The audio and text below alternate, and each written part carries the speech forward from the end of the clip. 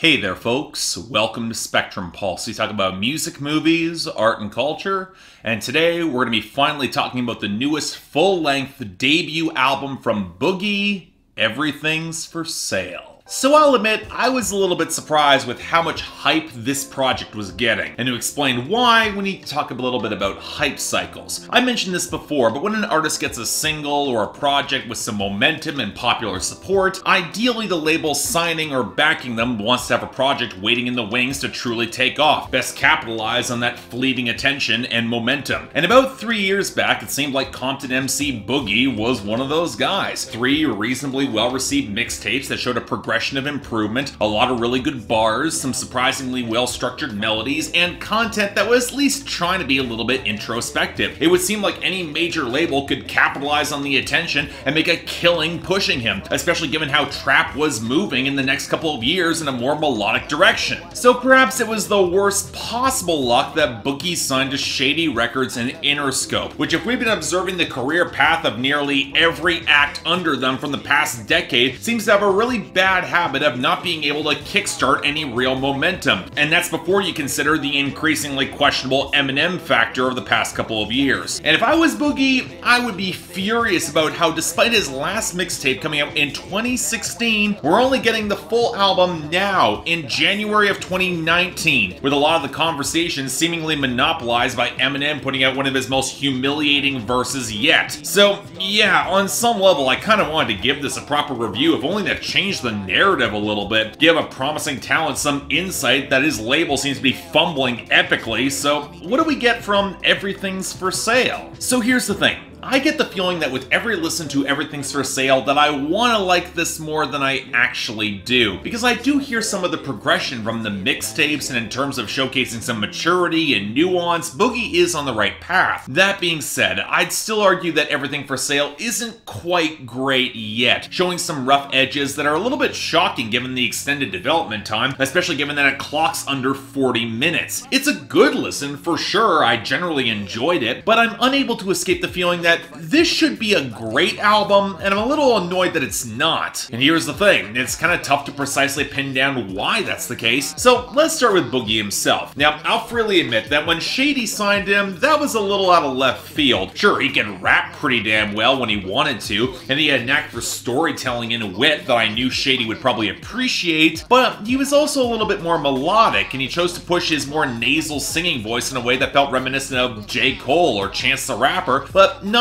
quite as effective as of yet. And to Boogie's credit, it rarely proved to be an issue for him. While there are moments that indulge a little more in some pitch correction and auto-tune, his slightly rougher timbre keeps the homegrown intimacy, which I've always liked about his projects, a lane in which he's definitely grown more comfortable. And more to the point, he can sell his hangdog depression with a gravity that never feels oversold, which can be a really tough line to walk these days amidst a lot of drippy emo rap material that doesn't have the writing or the presence to match, and Boogie's got most of that. Hell, it almost makes you wish he had more peers on this project who were able to match him in that lane. And on certain songs, he absolutely does. While I wish that Snoh Alegra had given a little bit more of a verse on Time just beyond the outro, I really do think she serves as a good counterpoint to balancing out that song's narrative. And Black's verse to end off Skydive 2 against the brittle acoustics sounds genuinely great. And when it comes to actual rappers here, well, J.I.D. shows up to absolutely steal the show on Soho, which might be part of the problem with Boogie's presence on this album overall, in that he doesn't consistently project intensity. And while that can kind of work on his more low-key solo joints, at least the cases where J.I.D. can slide in so effectively and take over the song. Or on the flip side, allow Eminem to drop some of the corniest double entendres and worst ad-libs I've heard in recent years, as well as a chronic inability to stop talking about rape. You need to fix that, M. But whatever, Eminem's taken over too much attention from Boogie already. So let's circle back to the one element that does a lot of heavy lifting on this album,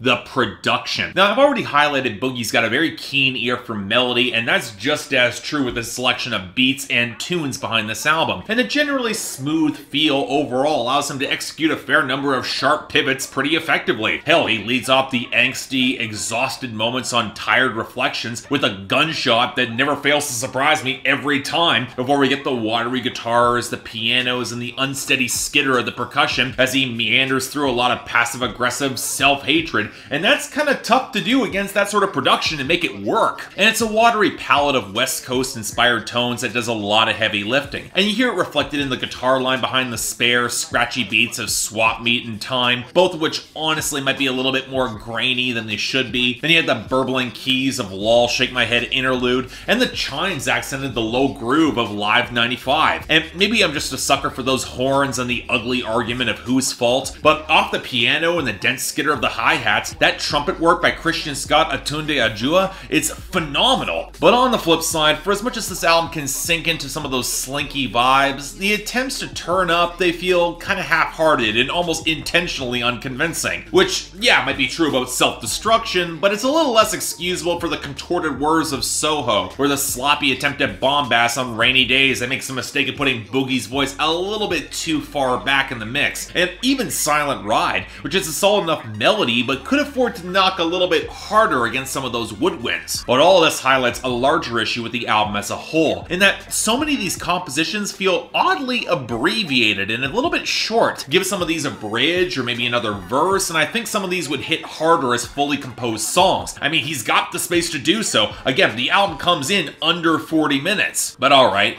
I like a lot of the production. I like Boogie as a talent, so is the issue more of the content? Well, I don't know, not quite. In comparison to his mixtapes, he's proven a little bit more introspective surrounding the messy relationships in his life and his own personal appetites when it comes to girls, which when paired with the generally depressive feel of the album shows he's not giving himself a pass. Hell, as shown on songs like Tired Reflections, No Warnings, the frustration on Soho, and the messy storytelling of Lol Shake My Head Interlude and Whose Fault, it's clear he often paints himself as his own worst enemy. And his verses where he tries to speak directly to black men struggling with that same insecurity, even in the face of a come-up right now, that's got some real power behind it. And this introspection and depression can lend both Skydive songs some potency too. The former in asking for a little bit more time to be sure of the relationship, and the latter just asking for more time on this earth, period. And that adds weight to the closing song, Time, as well, where both partners are just using each other for cheap satisfaction, but there is a comfort and emotional honesty in it that does feel real and is valid. But at the same time, when you pair this subject matter with this production and delivery that's trying to be a little more sensual, there are definitely points where pettiness and toxicity can bleed through almost unintentionally. And while Boogie's gotten better with his references to social media on this project, there's still enough here to show that he's not quite gonna hold himself all that accountable for all his vices. I'm reminded of what I said in my last album review of Bring Me the Horizon, and that just because you are self-aware of your bad tendencies and are lambasting yourself for it, doesn't mean you should romanticize them in the framing. And the production on songs like Live 95 and Swap Me can definitely come close to that territory. And then there are the stabs at self-awareness like on Self-Destruction, which tries to be a deconstruction and then satire of that brand of trap songs. And I mean, it's not a bad idea, but it does feel a little bit dated, and I think that Boogie could have landed a few more punches with it, especially as he does show enough familiarity with how that sound works. And again, I've been hearing this going back at least 5 years. I know he could have done this a little better. But as a whole, yeah, I like this album, and I really hope this album can get attention beyond just a verse that I shall not name. Boogie's got a great ear for production, his thoughtfulness and nuance has grown since the mixtapes, and while I think a little bit more refinement and attention to framing and presence could have made this a great project, I still think it's pretty damn good all the same. And for me, I'm thinking a very light 7 out of 10 and a recommendation, but more for the pieces that work in a very dark, depressive vibe than those that don't. And while I'm not sure that Shady will be the best fit for Boogie going forward, funnily enough, I think that he'd probably be a good fit for Dreamville if he's looking for options, and I don't typically like a lot of stuff coming off that label, but that's a different conversation. But yeah, Boogie's got promise. Check this out. So yeah, thanks a lot for watching. I'd like to like and subscribe, I'd be more than grateful. I know I kind of tried to avoid a lot of the verse that shall not be named, but yeah, beyond that, you want to check out the album, you want to actually buy or stream it, links down there below,